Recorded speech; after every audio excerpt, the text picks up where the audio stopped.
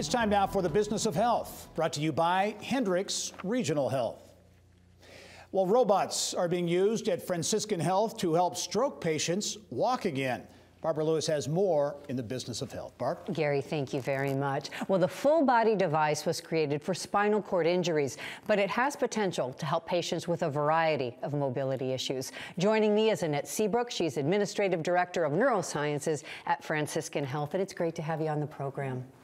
Thank you. You've brought some wonderful video to show us what this device is, but can you explain how it works and why it's so great for stroke patients? Yeah, so it's a wearable robotic suit for patients with weakness and paralysis to use in their physical therapy sessions to work on their walking.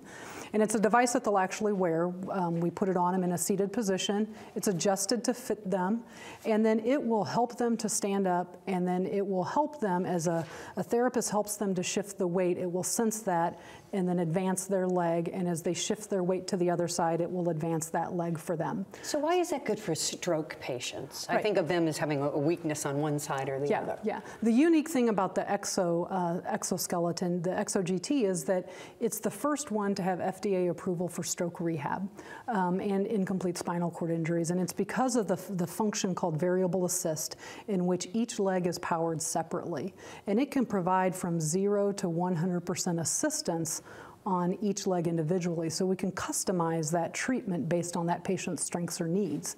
And the software will actually collect real-time data while they're walking and then recalculate the amount of assistance that the patient needs, so that when they're walking, we can continue to challenge them as their walking gets better, as they progress. And that's obviously real important, the fact that they're powered separately, because as you mentioned, in a stroke patient, there's significant strength differences from one leg to another. And that's what makes this exoskeleton unique. So is this a part of the therapy? Because I'm sure there's more conventional therapy being used. So how soon does the stroke patients get a chance to use it, and how does it fit into the rest of what they do? We start our patients with the exoskeleton in their acute inpatient rehab stay, and then can continue to work with them in their outpatient rehabilitation. What we know is right after someone has a stroke, unfortunately, they spend a lot of time in bed.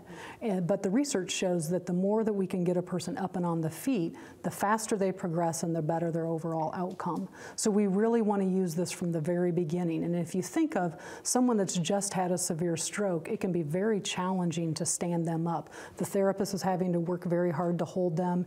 It's hard on the therapist. The patient's afraid of falling. They can't move their leg forward. With the exoskeleton, we can get them up and walking that very first time that they're in it.